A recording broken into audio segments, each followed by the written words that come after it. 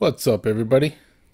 In a previous video, I tested a TP-Link Wi-Fi range extender, and it did not extend my Wi-Fi network. I'll post a link to that video in the video description if you're interested. So here I am, testing another Wi-Fi extender. This one is the Rockspace AC1200 dual band Wi-Fi repeater. In this video, I'll use the word repeater and extender interchangeably to mean this device that I'm testing. My router is located near the front of the house. My back room currently gets a medium to low 5 GHz band signal, and sometimes it drops out completely for a few seconds. So I want a stable 5 GHz band signal in that back room. I will put this repeater in the same location that I put the TP-Link device. My internet service plan is a 100 over 100 files plan. Frontier Files gave me an Aris wireless device, but the signal sucks on that device. So my current router is my Linksys EA7500. My main test device is going to be my Acer Chromebook 15 C910. This device is from Rockspace. It has great reviews on Amazon, but more importantly, it is a dual band extender. In the box, there's a lot of cardboard, there's a device, and the instructions. It has two antennas that are not replaceable. It connects directly to a wall outlet. This one is an AC1200, so it reaches theoretical speeds of up to 300 megabits per second on the 2.4 GHz band and up to 800 megabits per second on the 5 GHz band. It weighs more than the last extender, it feels a bit huskier, and it has an ugly design on the front. But I love that it's black. It has an Ethernet port at the bottom, but we won't use that because we're trying to wirelessly extend my Wi-Fi network. Let's get this repeater set up. You have two options, the WPS and the web interface. With WPS, find an outlet near your router and plug in the repeater. Press the WPS button on the repeater, the light will start flashing, and then you go to your router and you press the WPS button, give it a couple of minutes, and it should be ready to use.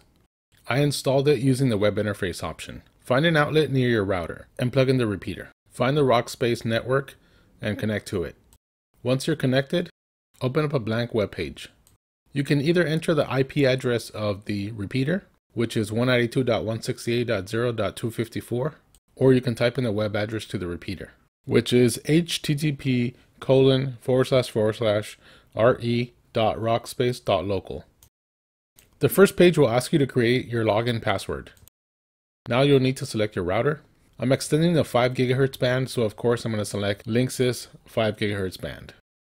Enter your router Wi-Fi password. Press the extend button. Now it's going to start extending, and then it'll tell you when it's finished. It also lets you know that there's a signal light on the repeater. So as you connect the repeater to a different outlet away from the router, a blue signal light means that it's in a proper position. A red signal light means that it's too far away from the router. The repeater creates two SSIDs, both with the suffix EXT. For me, the one with a single EXT is the 5 GHz band, and the one with two EXTs was the 2.4 GHz band. It's time to test it. In my first test I was outside my back room. I just connected the repeater and ran a test for each. Wow. Yeah, the repeater works. The next day, I refreshed both devices by turning them off and on. I retested both devices from the outside. Okay, so it looks like my router was helped with a refresh, but the repeater is still doing good. From inside my back room, I went back and forth running speed tests from each device. Overall, the repeater is outputting better speeds compared to my router. I ran more tests on a different day in the morning. The extender overall has higher numbers and it has more consistency in the speed tests. But wait, there's more. When my son is on his iPad for distance learning, in a 3.5 hour time frame, we probably drop out about 3 times. Using the repeater, we didn't get disconnected at all. So overall, yes, the extender works. It's a keeper for me. It's not a perfect device. When I set it up to extend my 5 GHz band, it created an SSID for 2.4 GHz. When I connected to it, the signal was poor compared to my router's 2.4 GHz signal. So I did a factory reset of the device and selected to extend my 2.4 gigahertz band. And I saw no benefit compared to my router's 2.4 gigahertz band.